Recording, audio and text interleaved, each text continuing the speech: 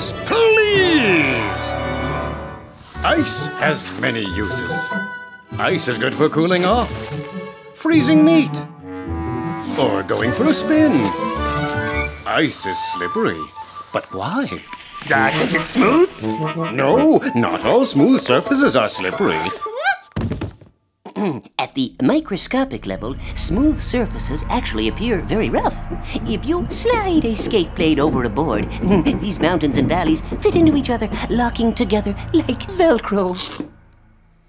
Ice, on the other hand, is slippery because a thin layer of water acts as a lubricant, reducing the contact between the ice and the skate blade. So, it's water that makes ice slippery. With the inevitable results.